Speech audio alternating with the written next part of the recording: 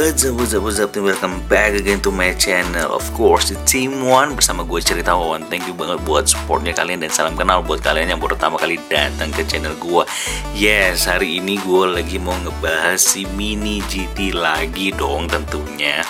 Kali ini Mini GT ini gue sukanya itu ini adalah satu ya, memang ini adalah Honda Civic ya Type R ya, yang buat gue sukanya bukan Honda Civic Type R ya, tapi lebih ke ada tagline-nya. Ini adalah 2018 Indonesia Motor Show gitu, karena memang ada tulisan Indonesianya, dan buat gue ini salah satu ikonik ya, karena memang kalau ada tulisan Indonesia buat gue tuh kayaknya happy banget lah gitu kan, karena gue suka banget guys, gue sangat bangga sebagai rakyat Indonesia guys, walaupun banyak banget polemiknya di Indonesia ini ya. Oh well, gue gak akan bahas politik, gue akan bahas ini GT yang ini guys. Ini bener-bener keren banget guys, dan gue udah gak sabar untuk ngelus mobil yang ini dan tunjukin sama kalian guys gimana kecakapan dari si Honda Civic Type R yang ini. So langsung aja, long story short, kita lus mobilnya, oke?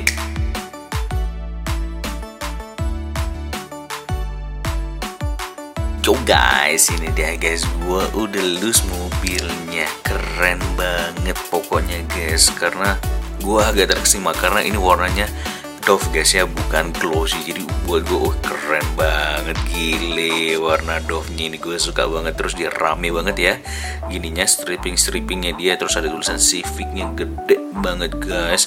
Lampu belakangnya dari Civic itu memang bener-bener the best banget guys. Wih, terus ada tulisan Hondanya, ada spionnya juga tentu. Dia itu gini ya, karet ya, kayak gitu. Lampu depannya udah Mika, ada logo Hondanya, itu ganteng banget. Velgnya juga ini buat gua agak variasi, velgnya agak oke lah kayak gitu.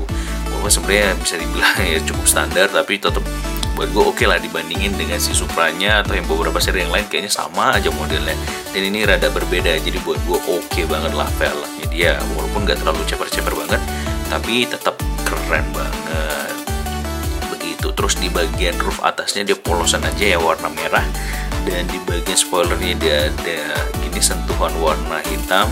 Terus ada tulisan Type R-nya, exhaust-nya juga keren, tampu-tampunya juga semuanya on point buat gua. Jadi bener-bener keren lah, ini perpaduan warna merah putih apalagi ya. Jadi khas banget, Indonesianya berasa banget dengan sentuhan merah putih, terus ditambah aksen hitamnya jadi semakin ganteng banget guys begitu.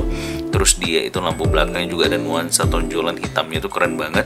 Grid bawahnya juga ganteng, exhaust-nya gua udah komentarin tadi, itu bener-bener keren banget. Gue suka banget exhaust-nya Mini GT guys. Begitu. Terus warna kacanya dia itu bener-bener clear banget ya, bening banget guys gitu. Jadi itu bener-bener keren banget. Terus ada gininya dekalnya ya di kacanya itu ya, kalau nggak salah ya. Ntar ya gue lihat ya lebih dekat ya. Ada tulisan Civic Type R-nya tuh kan, ganteng banget. Terus semuanya tertutup ya kacanya, yang nggak ada rongga-rongganya. Kalau Hot Wheels kan banyak kan ada yang rongga-rongga gitu, dan ini bener-bener tertutup. Di bagian belakang juga ada gininya, penghilang kabutnya itu, poknya itu juga ada Civic Type R-nya juga, ganteng banget. Terus di bagian belakangnya juga tentunya ada logo Civic Type R, ada tulisan Hondanya tuh, ganteng banget kan kayak gitu. Dan warna doff-nya ini cakep banget guys, shape dan detailingnya juara banget gitu guys.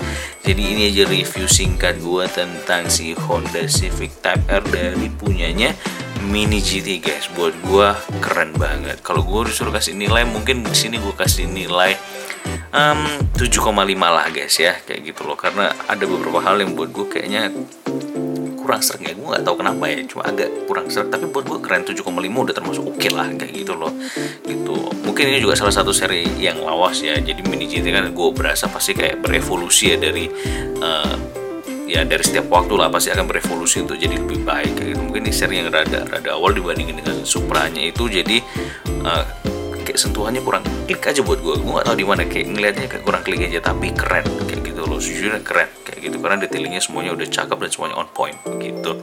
Mungkin selera aja lah ya kayak gitu. Jadi ya itu aja review gue kali ini guys, sampai jumpa lagi di next selanjutnya dengan banyak lagi review dan surprise lainnya guys. Thank you banget for stay tune, sampai jumpa di next video selanjutnya, bye bye guys.